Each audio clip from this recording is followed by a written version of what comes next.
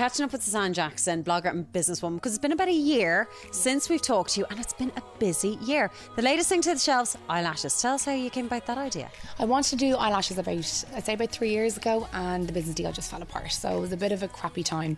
But things are going really well at the moment, so I picked it back up about 18 months ago, 2 years ago, and yeah, they launched about 2 months ago and we're out of stock. We can't keep them in stock. It's fantastic.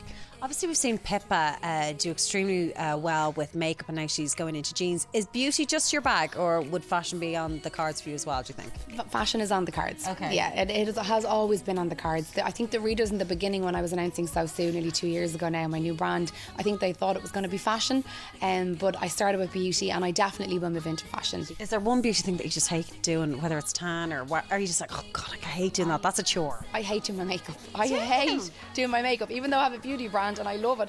Every day I'm like, oh my God, I gotta do my eyebrows, I gotta do my foundation. But look, you have to put your face on and you feel better about yourself.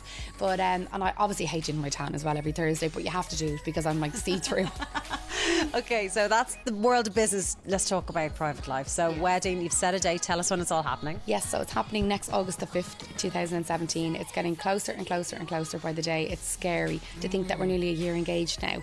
But yeah, so next August we're getting married in Dublin, in Paris Court. You're such a career gal right now. Do you see yourself being a family girl down the line?